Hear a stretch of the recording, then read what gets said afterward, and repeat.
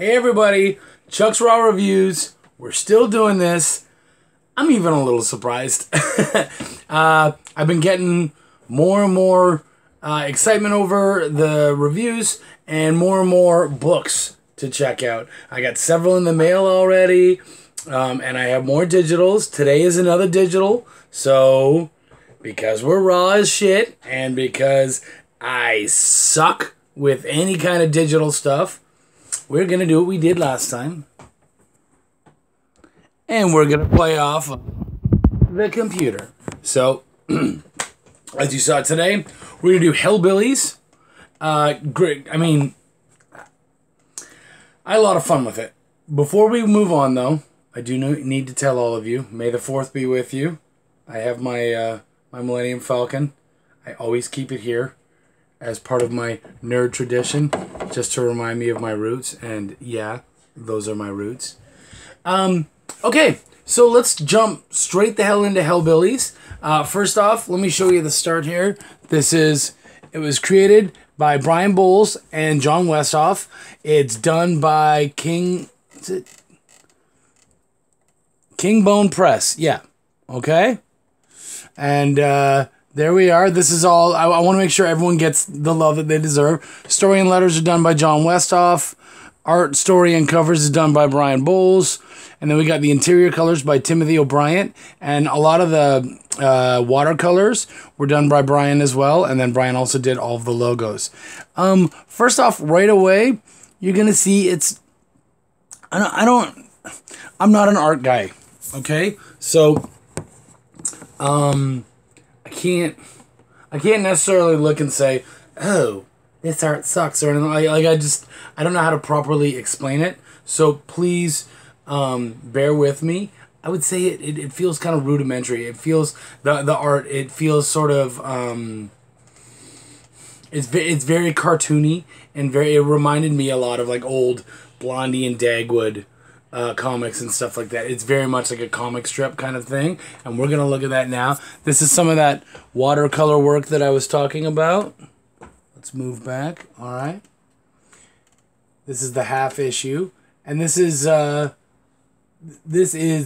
general art style that you get. So yeah, it is very, like old school newsprint kind of cartoony stuff.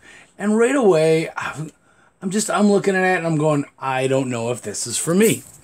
And that was my first honest thing. But I like, you know what? Look, I'm an indie guy too. And I want someone to give what I do a fair shake. So I definitely want to do that for them. So I read. And then I read. And I read some more. And first off, just so you guys are aware, this book, it's a collection of the entire story of Hellbillies, and it was about 388 pages, something like that. There was a lot to it, but I went through all of it, and at first I was like, okay, this isn't for me. Maybe I'm a bit of a glutton for punishment. It came off a little like hokey, but I was wrong. I was wrong, and I want you guys to know that.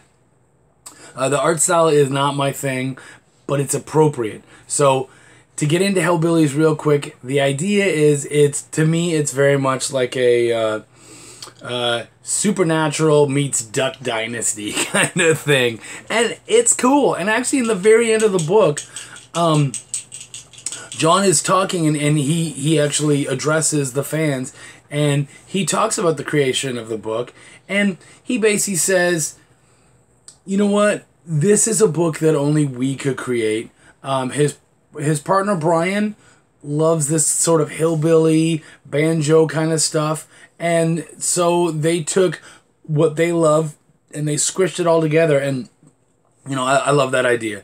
I love. I think when you're writing, when you're doing that kind of stuff, do what you love, and it will come together. And I think it did. I really do. Like I said, it took me a little bit to understand it, but hopefully my what I had to go through in order to understand this will help you guys better to be able to track this down and enjoy it. Because later today, May the 4th, 2018, because I never know when you guys are going to see this, the entire collection goes on Kickstarter. So I really do think you need to check it out. They've offered up all sorts of freebies as far as getting a glimpse of it and looking into the story and stuff, and I think it deserves at least the look.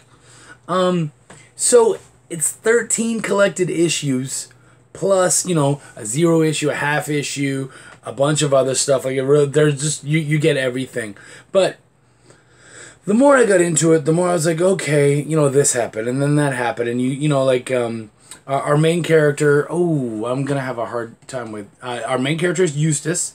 This is Eustace right here, with this huge freaking walking crocodile, which is pretty awesome, actually. And then his cousin, I believe it's Anastasio. They just call him Anne. Yeah, he has his father, who is a curmudgeonly little piece of shit. He really is. He's terrible. And then they have a friend who shows up a lot named Mary, who is a city girl, really helpful and stuff. And then it's them kind of in this bayou sort of area where they're constantly getting in with cultists and strange creatures, spirit animals, all this kind of stuff. And you learn how they fight them and how they deal with them and all that kind of stuff. And the more I got into it, the more you started to see ties come together and the story start to, you know, like, oh, that thing that didn't matter mattered. Oh, now we find out about how why Dad has the stump, and you know, we see glimpses of little things that show and then disappear, and then later on they come back and you're like, oh, you weren't just screwing with me. That stuff's actually important. And so all of it comes back together again to be actually a really well done story. Really well done. Yeah, man, I was really happy, especially with the ending. When it all came to the final climax and stuff, I was like, okay, cool. I actually, like, this is my sort of thing. I like the long-term payoff. I'm not as much of a one-shot guy. If you are, you know what, this might not be for you. But if you're someone who wants to go through a long story, a long haul, and really know that there's a payoff in the end, it's there. Sorry, my nose is... But it is absolutely there. The payoff is there. The everything they're building up to... Wah! Excuse me. Everything they're building up to totally comes together. And it's absolutely worth it. I really did enjoy it all. Very much. And knowing John and what he does, I'm sure we're going to see a great hardcover or at least softcover book of this. It's 300 and some odd pages. Almost 400. So you're definitely going to get a great collection and a lot of bang for your buck. These guys do a lot of other work. I don't know a lot about their other work. All I know is this. And as much as I at first didn't want to like this, I liked it. It was really good. And I really do. I want you guys to check it out. Look into it. It's just really stupid hillbillies doing stupid hillbilly stuff while saving the world and protecting us from evil. And it really was just a lot of fun. And every time you thought, oh, they put in something that they can't explain, it got explained. And I really kudos to John. He really pulled it off. I really am impressed a lot. That's the kind of storytelling that I enjoy, and that's what he did. I really don't have a lot else to tell you guys. I think that it at least deserves your look. I checked into it, and I think you need to do the same. So go out, check out Hellbillies. If you can't check it on King Bone Press's website, then go check it on Kickstarter. You know, do one or the other. And just give them the shot, because it deserves it. It really was a fun story, but it had its own intelligence too. And I think that's just a hillbilly thing. They come off stupid, but they're not. And that is what I got out of this. So I think everything from the art style and how they told the story and everything, it was all incredibly appropriate and well done. So, team, way to go. Fans, check it out. And as always, peace, love, and comics.